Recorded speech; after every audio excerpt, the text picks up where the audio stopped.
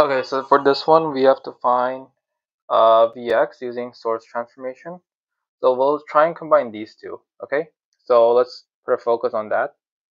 So we have a 4 ohm here, and then we have a dependent current source,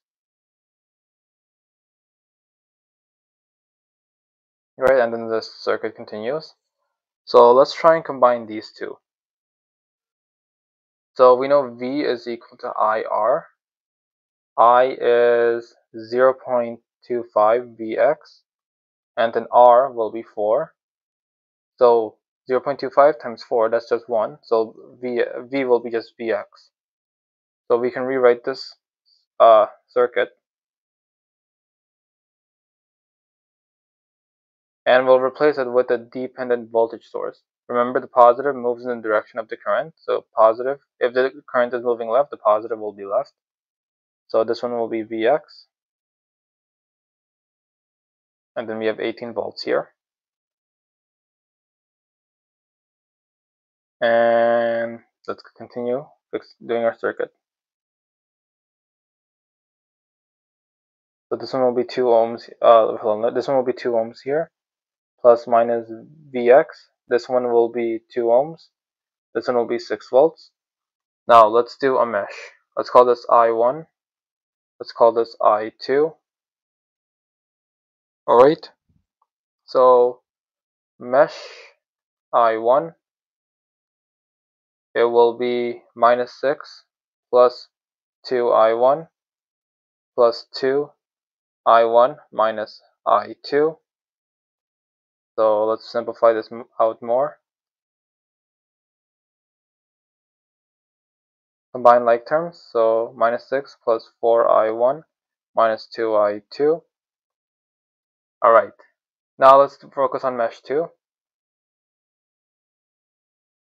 So it will be 2I2 minus I1 plus 4I2 plus Vx plus 18.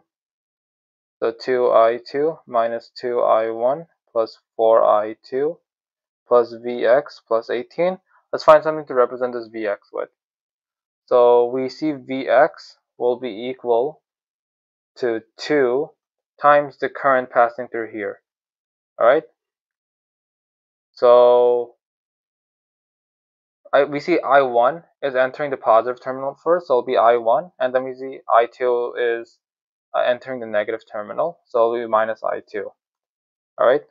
So Vx will be 2I1 minus I2 plus 18. So distribute the 2 in, we actually get this. And then let's collect like terms. So this and this cancels out. So we just have 4I2. Then we see this and this cancels out. So we just have the following. So 4I2 equals minus 18. So I2 will be equal to minus 4.5. And now we can use that to solve for this one.